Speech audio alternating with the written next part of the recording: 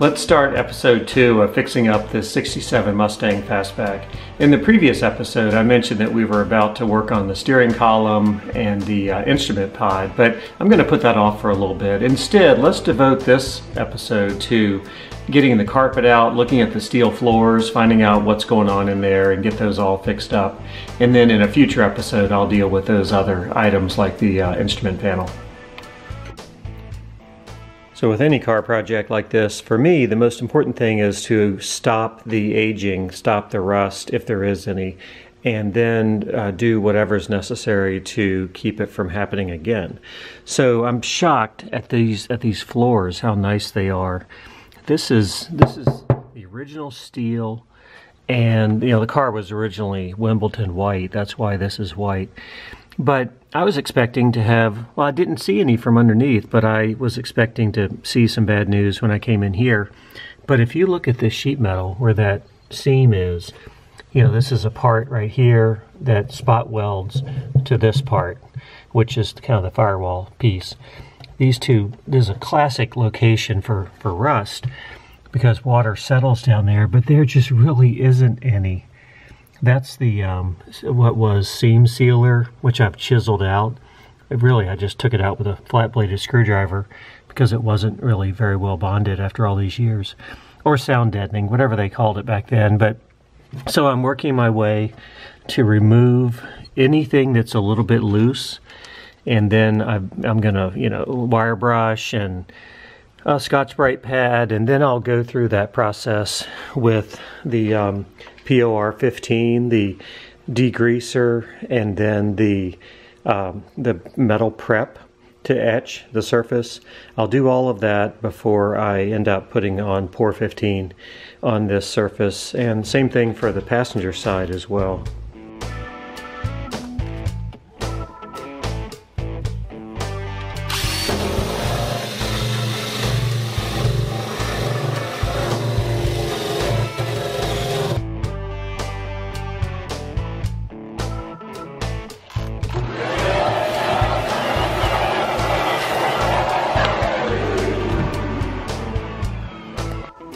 So here's the passenger side. I've also stripped this down. I still have a little bit more work to do. But even though you do see a little bit of iron oxide, a little bit of rust, it's just surface rust. And this is all very solid. And the same problem area that normally would be problem areas, like that corner and this corner, just not an issue. Or this seam, this welded seam right here. So I'm amazed, very pleased with that. That's the way it looked from underneath. But you know, I did not pull the carpet up before I bought the car, so I was just counting on my exterior inspection. But so I'll do the same thing on this side as well. Oh, the other thing I'm going to do is use this. I've used this product before in some of my previous videos. You might have seen it, Eastwood's Inside Out. It's a inside frame rail paint. You take this can, which is just aerosol, and it's got a flexible nozzle. And what I'll do with that is I'm going to use it in two places. One, these sills are captive. You know, it's a hollow cross section there. So there are a couple of holes where I can get in here, right in here. I can, and I might do it from the underside as well, to spray the inside of that cavity. Also, this I pulled out a plug right here, and that allows me to get to this box beam. There's a boxed in channel under there. It's hard to see that right there.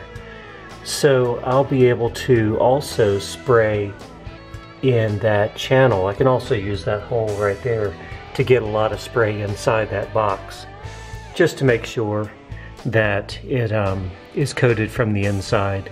So I'll do that on both sides, and that should do a good job of arresting any future rust opportunities.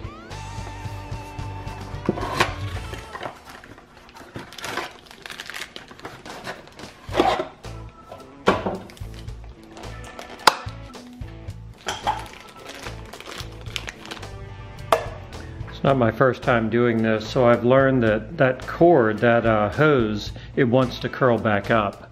and it comes out of the box curled up, so you can't keep it from being curled. So I took a coat hanger and taped it to the coat hanger so that way I can get that nozzle. It's got a 4-port squirt nozzle on the end of that to keep that nozzle where I want it to go.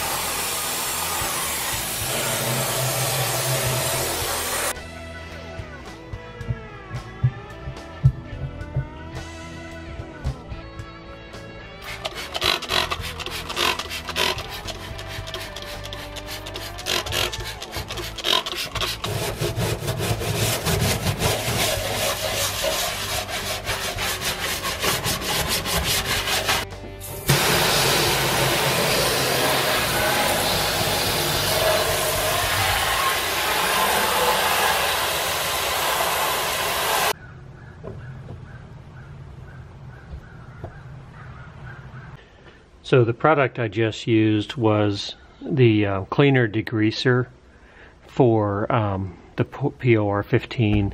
I just happened to put it in an old bottle that I had that said Griot's wheel cleaner, but I was not using wheel cleaner on the floors.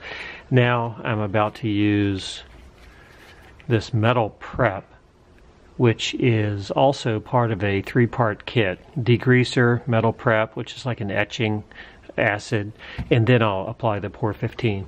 So this is the metal prep, and I'm supposed to keep the surface wet with this for about 15 or 20 minutes and then wash it off.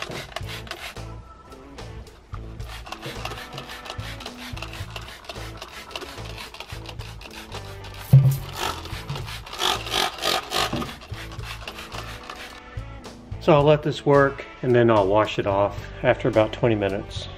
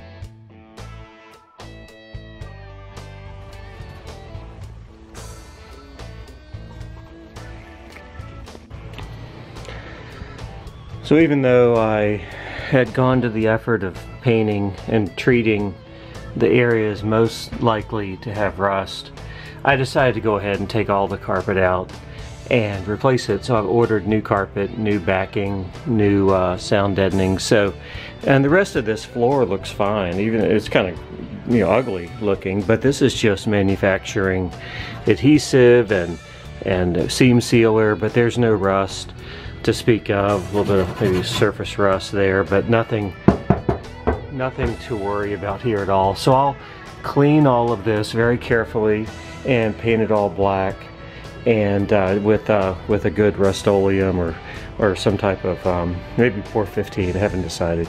So, and then I'll put all the new carpet in, and it'll be beautiful, and it'll smell better too.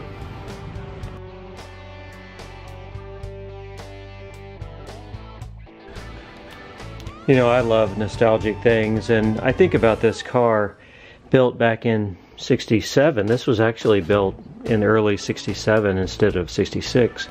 And I look at all these little marks, these witness marks, and these are handprints from the person that put this car together, or the people. They might have been wearing gloves, they might not, but they obviously put in this seam sealer, which ended up getting a little bit of paint after they painted it. But these are all fingerprints from the guys that were building this car. I don't think this carpet has ever been out. When I took this carpet out, I found nuts and bolts that were brand new Ford hardware that was installed, that was just laying in the floor, and they just put the carpet over it. I can almost see the guys working on the car back at that time, and they just didn't clean up everything before they threw the carpet down. So anyway, very original, really a time capsule.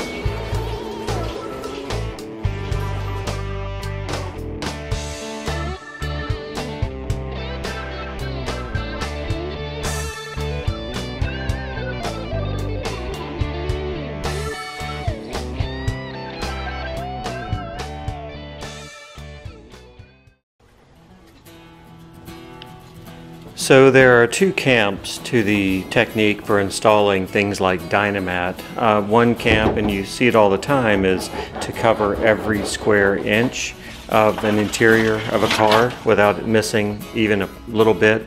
And that's okay, certainly that'll work just fine. I subscribe to the other camp, which is you don't need to cover every square inch. You really just need to cover about 60 or 70% of the surface at the most, because it's really about resonance. It's about panel resonance, and you just need to hit the flat areas, not the corners, not the interior corners, just the flat areas where the panels would resonate sound. So I go with that. And also I didn't have a lot of Dynamat left, so I also was a little bit short, so I did the second technique, and I'm sure it's going to be just fine. This joint where the floor metal comes together with the firewall metal, there was nothing wrong with that. There was no rust, but I did dig out all the seam sealer that was there from the factory, just to make sure I could get the POR 15 to penetrate down in there. So now I'm going to put back seam sealer I got from Eastwood. It's black, and I'll also do the same thing to the driver's side.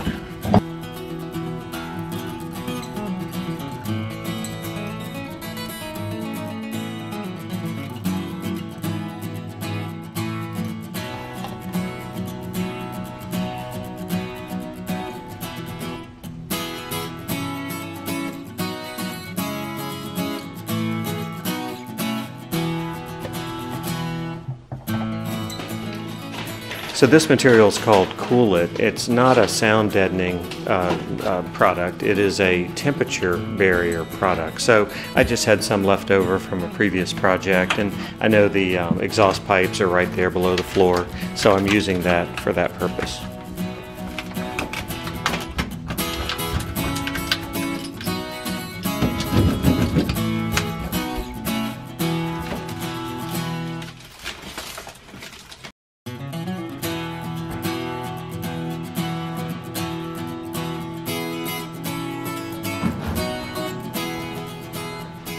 So this is the new carpet going in. It looks a little bit dirty because I had put the old carpet on top of it to use as a template to cut out some holes.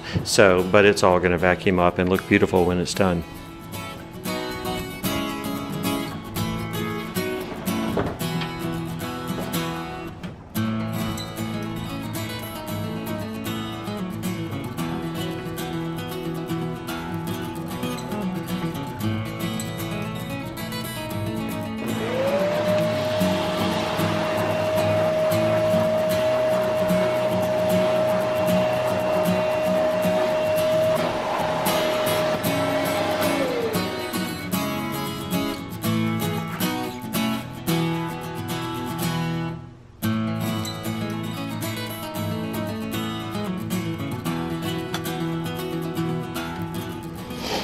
So that concludes our episode about the interior carpet and floor.